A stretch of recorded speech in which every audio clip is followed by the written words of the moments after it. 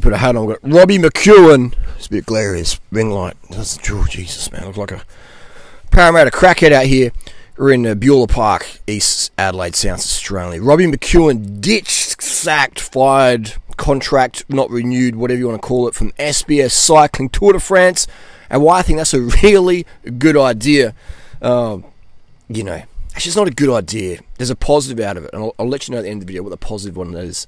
Robbie McEwen, if you don't know, he's a very well-established road cyclist from Australia, sprinter, back in the 90s, career through to 2013, 14, a guy that's been around and really trailblazer, pioneer for a current breed of cyclists out there. He's with the Stuart O'Grady and the Henk Vogels and the Patrick Jonker, Scott Sunderland, that sort of era, Rabobank, Lotto, Domo for years, and then Green Edge at the end, and Katusha.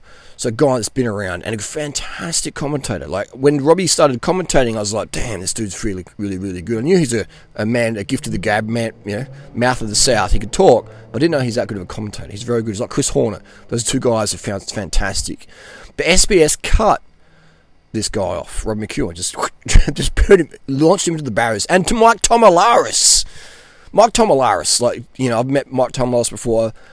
I remember in 2004, Tomalaris needed a bike, and I remember going, I think this guy's a nice guy, man. It's Mike Tomalaris. He's a nice dude.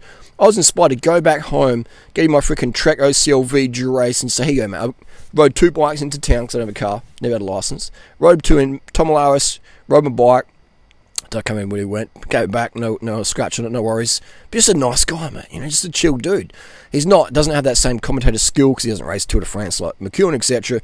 But Tom Alaris, man, he's just got that good voice, a fantastic ambassador for Australian cycling. Just a good guy.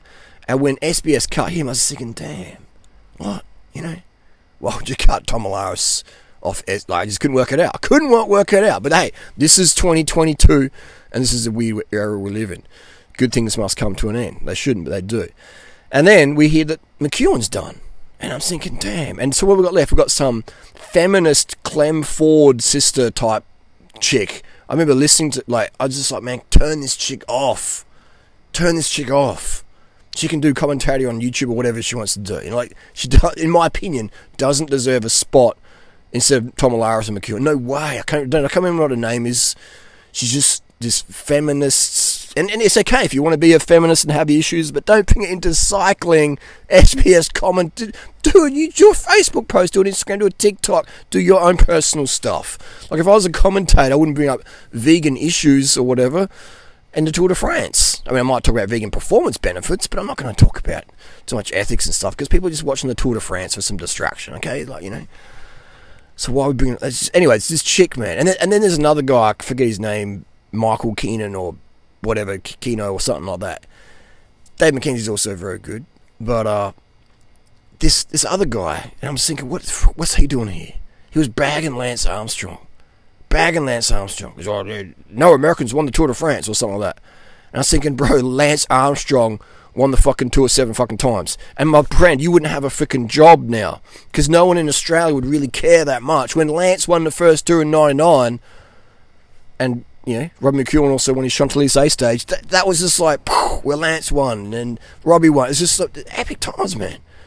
Drugs is part of the deal. There's not, and this Keno guy, Keno body. I was like, dude, if you think anything's changed today, if you think the Olympic marathon is done natty, if you think the EPO isn't in swimming, in soccer, AFL football, if you think that the UFC champions are doing it all on freaking bread and water, you're an idiot. You're an idiot, man. I say it in a nice way. You're a fucking idiot. Naive idiot. So if you're going to bag on Lance, okay, you're right to do that, but you've got to bag on every single champion because they have that champion level of fitness as a sumo runner, cyclist, even MMA, etc. You've got to have the EPO in the blood. You've got to have the blood doping. You've got to have the mutant hemoglobin. It's just how it is, man. It's just how it always is.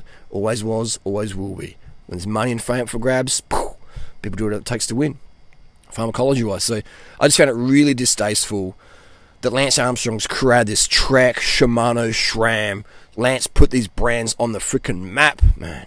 on the map. I was there in the 90s, man. I saw the change in marketing. I saw the Lance billboards, and I made money from Lance selling track bikes, etc. So I would never rag out on Lance. Oh, Lance is dope. Oh, he was mean to people. He was mean to people who try to take him down, man. Lance is a fighter. Lance is the guy on the bunch ride when the redneck turns up in his freaking red ute.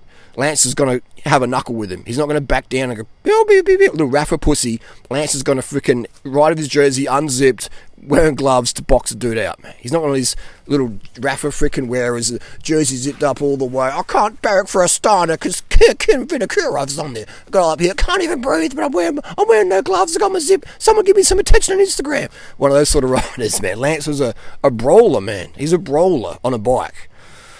So it's like duh moment when you think that Lance is going to roll over like some little beta Rafa pussy and say, yeah, you can take me down, David Walsh, and blah, blah, blah, blah. He's going to fight back. You know what I mean? He's going to fight back. And that's what happened. This is how it is, man. It's like, don't watch professional sport if you don't want to see drugs. Because that's what it takes to be a champion, man. I'm not saying you should do it. I'm saying that's what is done. That's the recipe, okay? Just saying. But I just laugh on these people. I just, man, how dumb are you, man? How dumb are you? You'll cheer on Peter Sagan. You'll cheer on Eddie Merckx. You'll cheer on, Greg LeMond. But then Lance Armstrong, Lance just took drugs. You think any of the other riders, do you think they're doing it natty? Do you think people are winning big races? Do you think Flanders, Roubaix, Tour de France, Tour of Spain, the Olympic 1500 metres, freestyle, Michael Phelps, Michael Jordan? I think NFL, the basketball, the baseball players, they think they're all natty. They think the fitness influencer who sells the program of whey shakes to your 16-year-old girl or boy at home with the steroid muscles bulging, ripped, jacked at 40 or 50 or even 20, 17-year-olds, kids are doing a gram a week of tests now. Some of them are. You know what I mean? You're dreaming, man. Dreaming. And this Keno guy, I remember seeing this guy sounds like he's off his chops in half his videos anyway. So you're taking stims or whatever, alcohol, you're taking something, Keno boy. That freaking Matt Heyman one, mate. You're off your chops, bro. Look at the replay on that one. So if you're going to criticise Lance for doing drugs, do his job better, but then you're going to do drugs to do your job better, just saying, just asking the question, isn't that hypocritical? Anyway, the positive spin-off that Robbie McEwen's axed is that I no longer will lose sleep watching the Tour de France. Why the F would I stay up if Tom Olaris and McEwen ain't there on the mic? Why would I stay up to listen to some Clem Ford wannabe and some frickin' Rafa's no glove jersey zipped up all the way frickin' try hard hypocrite? I'm going to get a good night's sleep. It's going to be the first Tour de France ever in 20-something years, 30 years of watching it, whatever it's been. Actually on TV. Well, maybe it hasn't been that long, but, you know what I mean? I'm going to actually be able to sleep for the Tour de France. I'm not going to start till 2 or 3 a.m. to watch it anymore, because I don't listen to Clem Ford and that freaking hypocrite dude. That's just my personal opinion. Not hating, just saying. If you want a female commentator, get rid of that freaking... Oh my God. Just get rid of her and put on someone like... Who's good? And Edmondson, it's got a great depth of road racing experience. I heard her today on the mic. I was like, she's pretty good.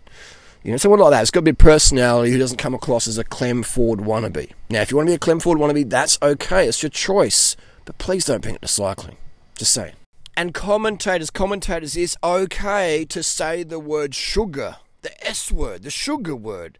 Oh, the riders are taking on nutrition. They're getting nutrition into their muscles. They're getting nutrients into the sugar, man. Just say the frickin' word. That rider, that gel, it's sugar. Taking on some nutrition now is very important. This last bit of the stage is taking on some nutrition, getting some fruit. Sugar. Sugar, man. All right? It's your due responsibility to educate the audience. Do you know how dangerous it is, the people out there thinking these riders doing ketosis or whatever? Riding down a hill in ketosis? None of the riders doing that. They're going to be crashing over the edge. So it's your due responsibility to put your social narrative sugar phobia away and say these riders are having sugar. No one's pushing out big watts or maintaining watts in an undercarb ketogenic state. No one is. All right, sugar's okay. Sugar water. All right, that's what they're having. It's not an electrolyte drink. It's sugar with some electrolytes, but the primarily thing is sugar. When your muscle glycogen is running low, bye watts. Doesn't matter how much EPO you're on or whatever. Look at Contador and Paris-Nice 2009, was it? Bye. You can have all the best shit in your veins that you want, but if you don't have enough muscle glycogen, sugar every 20 minutes, bye-bye, out the back, see you later.